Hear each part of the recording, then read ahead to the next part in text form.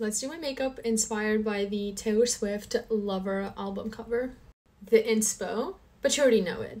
Okay, how did I do? Is it giving Lover? Starting off with a Peace Out Pore Primer. Now for foundation, we're going to mix the Kosas Glow Ivy and then the Kosas Revealer foundation. For concealer, we're going to go in with Dominique Cosmetics. Bronzer, we're going to go in with Tarte Cosmetics. For cream blush, we're going to go in with this cute one from Rare Beauty.